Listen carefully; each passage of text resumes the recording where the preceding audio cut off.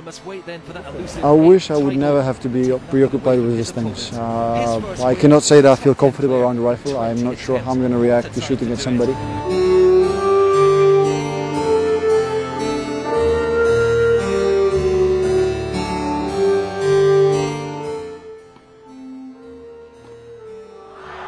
An astonishing end to what is arguably the biggest upset in Wimbledon men's history.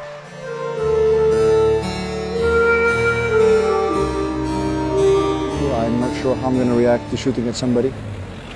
And this is something, and let's say, even if I will be capable of shooting, killing someone is marking you on your life.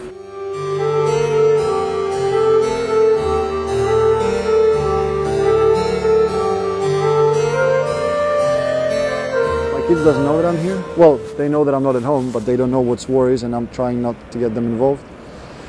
My wife was really upset. I mean, she knew, she understood, but she was really upset because for her it was, living the kids is not something I'm proud of, and for me there was no right choice.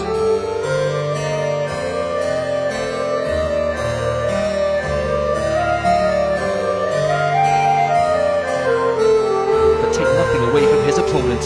His first win over a top 10 player in 20 attempts, and what a time. He wishes that there will be a peace soon, and that him and Mirka and their foundation are looking for the ways to help the kids of Ukraine and to facilitate some of them in Switzerland as well.